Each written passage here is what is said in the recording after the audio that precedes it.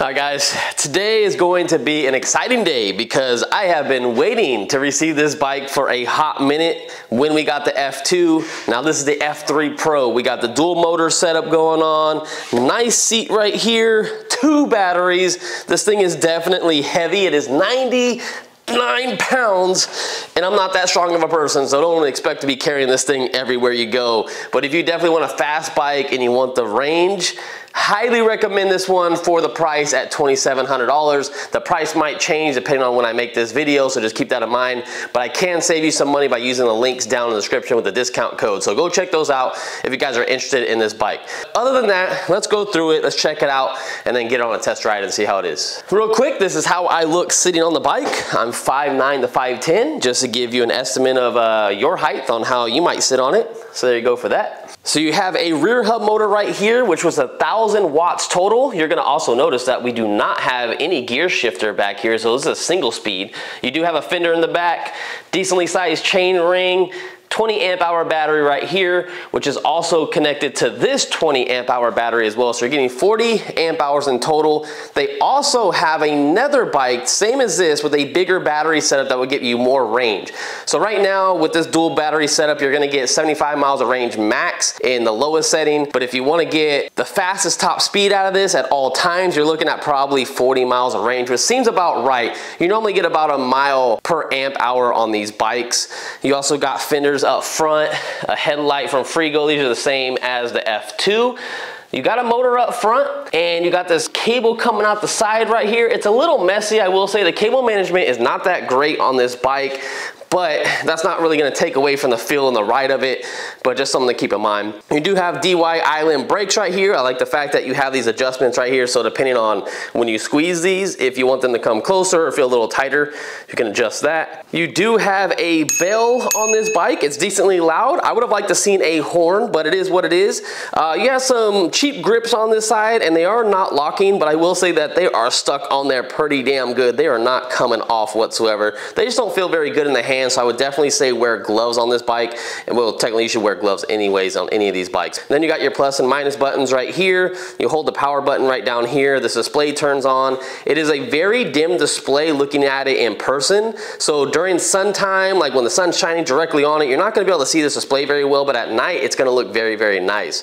Coming down here, you have preload adjustment on this side, compression on this side over here, BMX style handlebars. You got your dual motor setup right here, so if you want to have a single motor in the rear, or if you want to have the front one going as well, you can do that. There is no way to just turn the front motor on, so that's not like other bikes where you have a switch where you can go to the front motor only or the rear motor only, or do dual motors. You can't do it on this one. The back one always is going to work 24/7, and then you push this in to get the front one working, so just keep that in mind.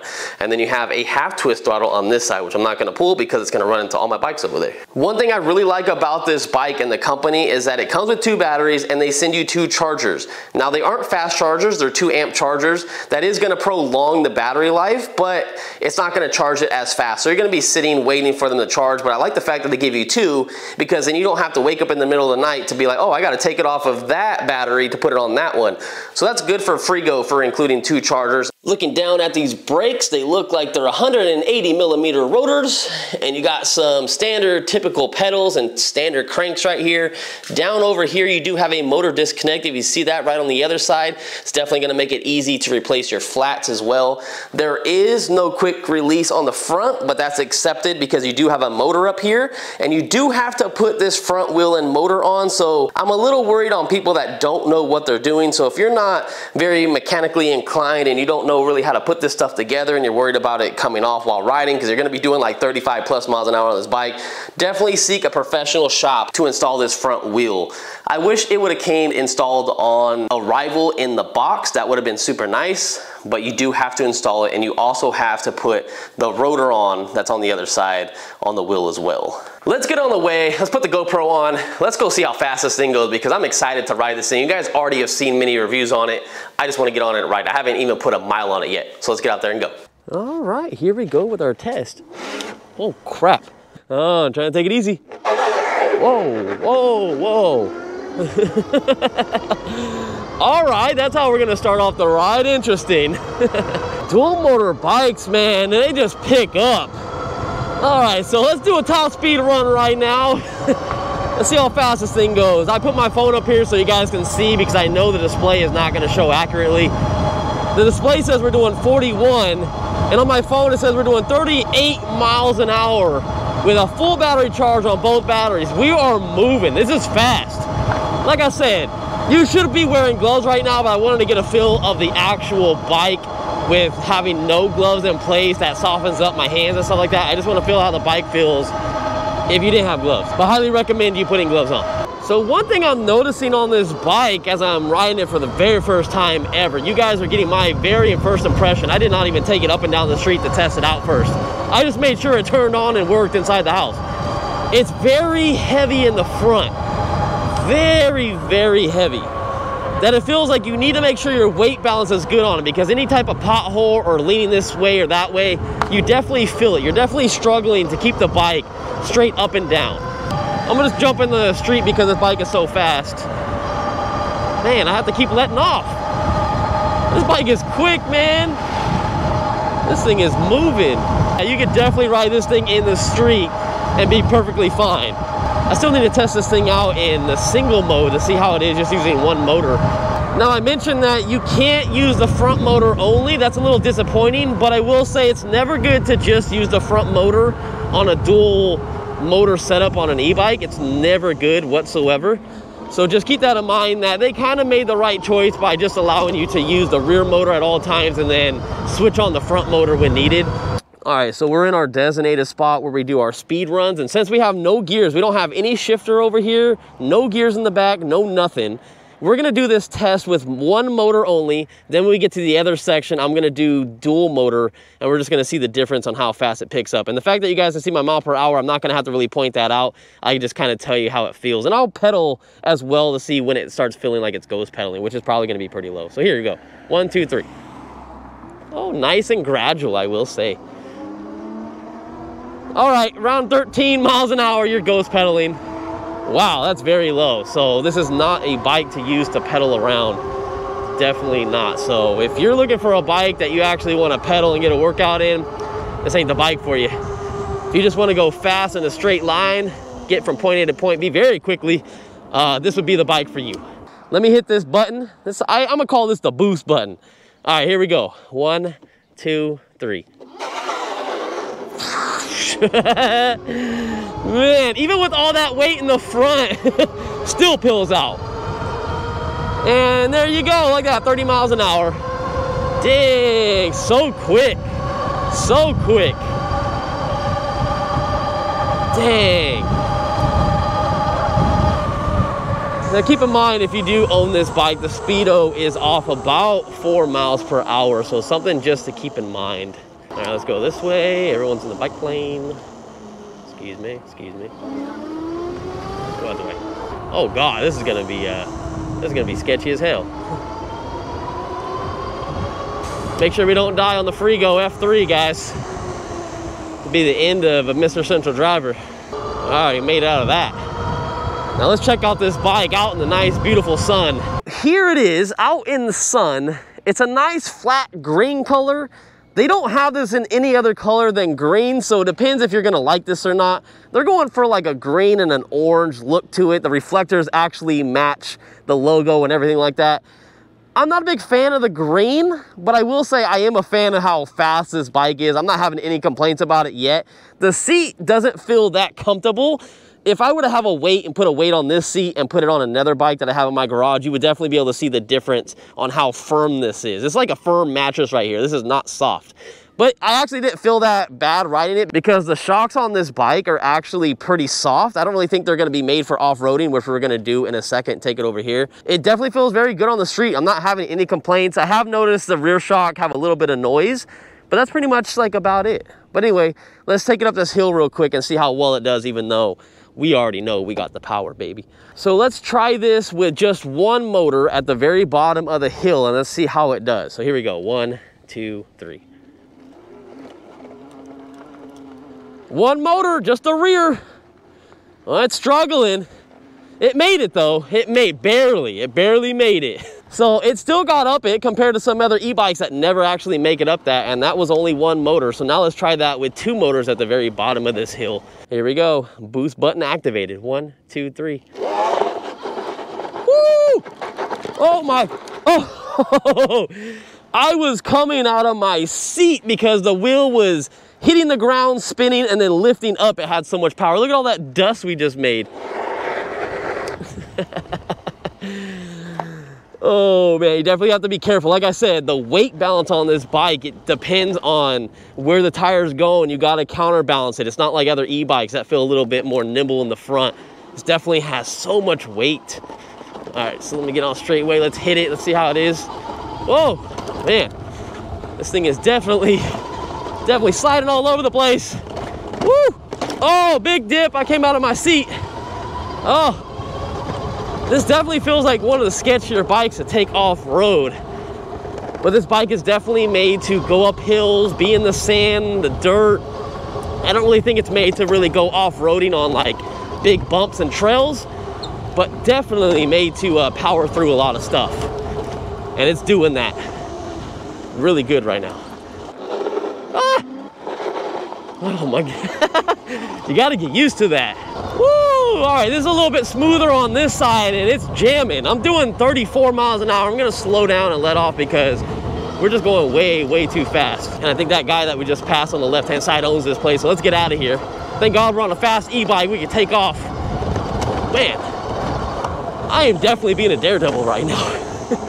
Woo! I think we hit like 35 or something. I don't know, you guys tell me. I was trying to pay attention to the dips and the bumps and stuff.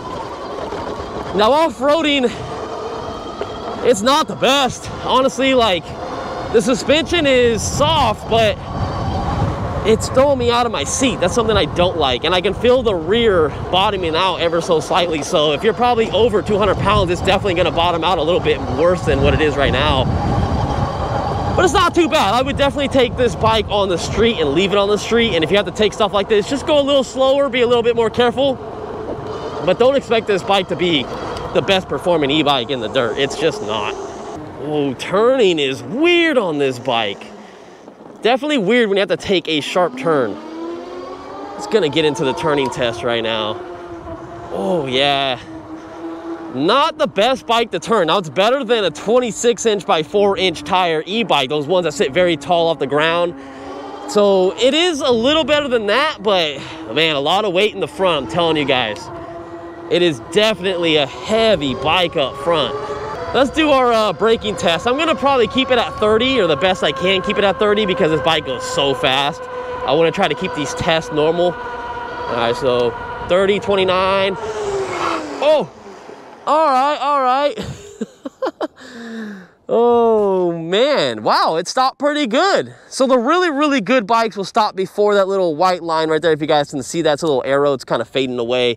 And then the intermediate bikes stop like right behind that line. So this is pretty much on the good side, especially for 30 miles an hour right now, or 29 roughly. That wasn't bad. This thing stopped pretty good. And I noticed that my brakes are a little bit too far out. So what I wanted to do is I wanted to kind of loosen these things up so they come a little closer to me, because my hands are like flexing like way out here and it's kind of hurting my hands. So I want the lever to be a little closer. And the fact that you have these little adjustments to do that, that feels better already. Just make sure you don't loosen them too much. You don't want to lose these little screws. Yeah, baby, let's go. How does Tell Happy TV do that? He lifts his bike up so easy. Oh, almost got it. Hey, there we go. I'm gonna Tell Happy TV right now. Woo, let's go, baby. First time I've ever been able to do that on a bike, and this thing's so heavy. Woo! Definitely making marks everywhere I go. You might want to order a front tire for this thing right off the bat, or look for a street tire if you're gonna be riding on the street a lot, because these knobbies are definitely gonna wear down in the front a lot, especially if you do stuff like that. So you can get rid of it spinning in the front if you just lean over it ever so slightly. So sit a little closer to the gas tank. See, there you go. That will help, but the more you sit back on this bike and have your weight towards the rear, that's when it's really gonna pill out. Now it's cool to show people doing that, but you're definitely not gonna wanna do that every time. Or you can just hit this dual motor setup button or whatever. Like I said, I'm gonna call this the boost button. you can just turn the boost button off and get rid of the front power, and then you'll never have to worry about that tire spinning. Now this definitely feels like chill mode on a Tesla when you just use the rear motor. Feels nice and gradual.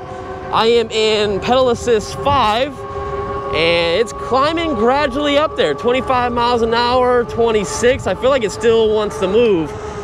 Let's go off the curb really quick, see how that is. Oh, you know what? Actually, that wasn't bad. It's a little hard to lift up the bike. You gotta have some power, but hey, you know, it's made me crash. I'm noticing that the front keeps moving up and down. I think something on the front needs to be tightened. I think I lost a little thing during shipment. It got damaged, but not the company's fault. It's not like they sent it to me like that, but FedEx be messing up my packages half the time. This was all scratched as well too. And it looks like this is a logo. So if you want to take this off, you can. This is a sticker. So you want to put your own brand on this top tank battery. That's pretty cool. I like the fact that they do that. And this is a sticker as well. So you could debrand this bike and not have any of this stuff on here. This one looks like it's stuck on there though. But the battery ones are just stickers. That's cool. All right, so the next thing I like to do is see how responsive the throttle is. And I want to do that starting right now, but let's get a little running start because we're just going to be pilling out all the time. So here we go. 1, 2, 3. Woo! Quick and fast. All right, 1, 2, 3. Oh yeah, like a quarter-second delay. 1, 2, 3. 1, 2, 3. Oh yeah, that thing's quick. Now I have not even moved the pedals yet, so let's see how the pedals are without using the throttle. So I'll make sure. Oh, okay, it had a very huge delay. It felt like a 2-second delay. A very gradual start as well, which is weird. It's different than using the throttle. So you see that? And then watch, let me pedal. Whoa, that's weird. That's actually pretty legit. Now the power's really picking up. How did they do that? Seriously, how did they do that where the throttle just gives you instant power instantaneously, like after a quarter of a second, and it gives you all the power at once, but then the pedals gradually go into the power? That feels so safe. Whatever they did, that's a good job on them, because you never want to move these pedals accidentally and the bike just full power just take off. Especially I was in pedal assist 5 and you might not be able to see this display, but that's cool. I like that. I like that. That's cool. All right, now I gotta wait for this car turning.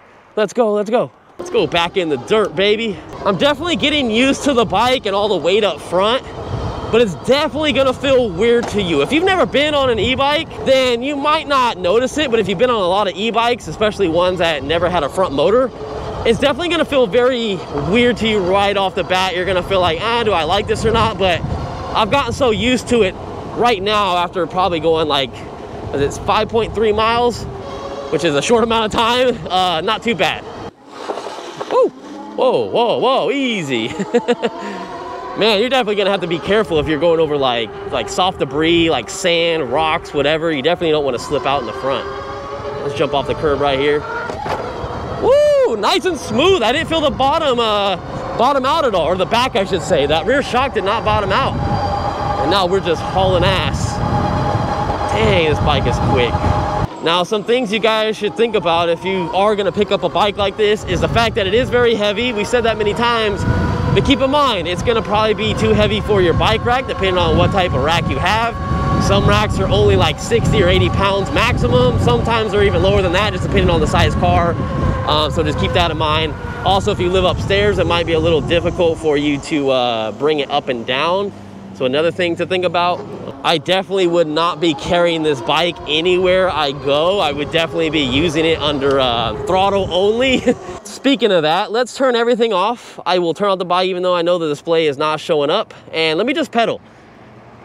So because you have no gears on this, it's definitely gonna make it harder to pedal than 9 or 10 miles an hour. I'm putting some decent like pedal force into it.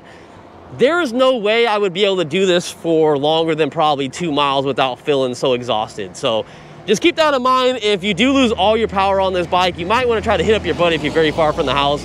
There's no way you're just gonna want to pedal this thing the whole time. Unless you're Iron Man, I don't know. But hey, we're getting some love from the motorcycle guys. On our Freego, I bet you it's this gas tank. The battery pack looks like a gas tank. He's probably like, oh, there's my motorcycle friend right there.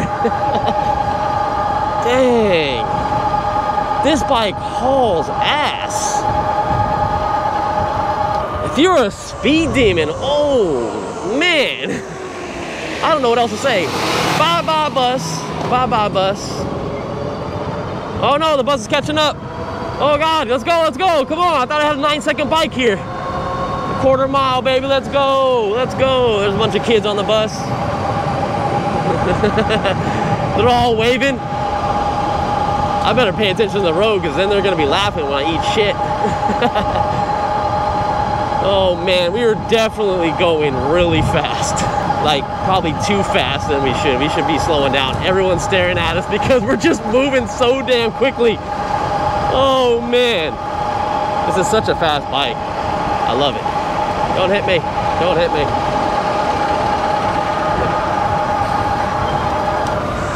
All right, now I'm sandwiched in between two buses. Come on, man. I want to go around. See, we got this bus, and then we got this bus. Come on, let's go. All right, let's go. Bye-bye, bus. Another one bites the dust. Oh, man, I like this thing. I really like it. I think the only con to me is just how heavy it is. It is a steel frame as well, which doesn't help. But, man, I haven't seen a battery bar go down yet in 7 miles, and honestly, I wouldn't expect it to because we have 40 amp hours of battery in here with 2,000 watt hub motors. Man, you can't go wrong. You can't go wrong with this bike.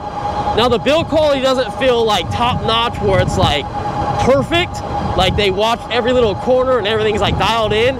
It feels like on the medium side. It doesn't feel super cheap, but it doesn't feel like a very high-end quality build, if that makes sense. It could definitely be a little better. That's my sister. I'm gonna have to do a second video on this bike, maybe even 3 videos, I don't know. I actually kind of dig riding this one because it goes so damn fast.